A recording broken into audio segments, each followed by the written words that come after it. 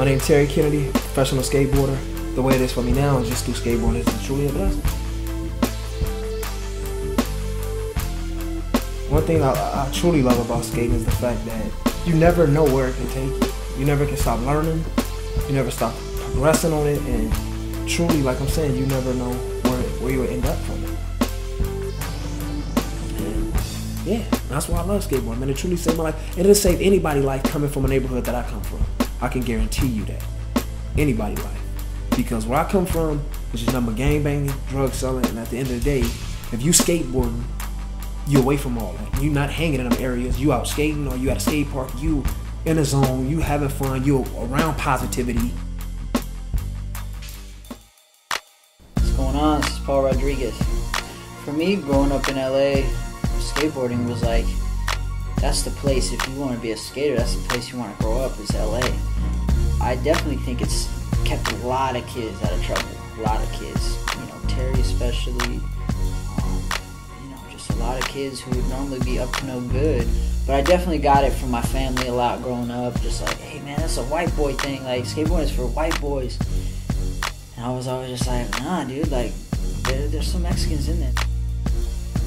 My name is Theotis Beasley. Yeah, when I first started skateboarding, my parents that's not something they wanted me to do. They thought it was like crazy. I'm gonna get hurt. And like, she didn't want to support me, so I'm just like, I kept asking, like, could you buy me this and buy me that? So my mom gave me $100 each month. And then it was like this little kind of like Mexican store across the street that sold non-name brand like shoes, but I just like bought them. They'll rip quick within like a week, and I was like a local. I would keep going buying shoes from me. My name is Reemo Pearson, and I'm from South Central LA, son. I just put the board in the trash bag, and then I broke off to school and just take it with me. When I came out to school and I, wasn't playing basketball, and as soon as I brung that skateboard to school, geared off, all broke loose, that was it. My name's Issey, yumiba. My parents are both from Japan, so for them they're really strict on like academics, and for me to go into skateboarding, that's kind of something like new to the family. So it's still like, even my grandma, like when I go back to Japan, she's like, she kind of approves of it, but not really. Yeah, it's definitely been tough. I mean, I've always done good in school, and then I finally made this decision I got accepted into Irvine, but I decided not to go. Skateboarding is like one of the things I care so much about, that I wouldn't let anything like that get in the way. I'm cool with everybody, so most likely I would say like if like Mexican, like Native American, like African, what else could you say, like Puerto Rican, Japanese, Chinese. Long as we skateboarding, like, yeah, we're family. Like, no, like, oh dang, like you're not the same color as me. Like, it should never be like that. Coming up in South LA, being a black kid on a skateboard, that was not fun, dude. I tell you that much. I got my black card taken away, so guys, I'm not black, I guess. All those homies I had, like, didn't want to really talk to me anymore. What the f are you doing? You're black, you don't belong on a skateboard, that's for white people. I really don't like stereotypes, and people say certain people can't do things just because of their color. It's like, that's bullshit. If you want to skate, you're black, go for it, man. Like, power to you. Nowadays, it's like predominantly Latin and black, like minority culture, so which is awesome. So once we catch on to something, we're gonna take over. It's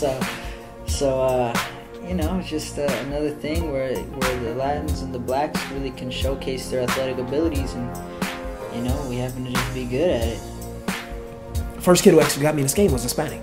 He couldn't come on my block, and I couldn't go where he stayed because Mexicans and African Americans didn't get along in the neighborhood. So I'm glad that I didn't live by that stigma. Like, I didn't look at him just because he was Hispanic and be like, you know what, I'm not cool with Mexicans. I'm not going to hang with him. I'm not going to be, friends with or whatever. Like I'm saying, I'm glad that I did, because I picked up skateboarding through that. And that was dope. And even going to Cherry Park, it was a lot of people. It was Asians up there skating, it was Mexicans, whites, blacks, Puerto Rican, whoever. It was all type of races and different genres. So that was always cool, man. And see everybody from different backgrounds and different cultures just getting along, just having a good time, and just doing one thing that truly brings everything to get everybody together, which is you know, just skateboard. So it's just tight, man.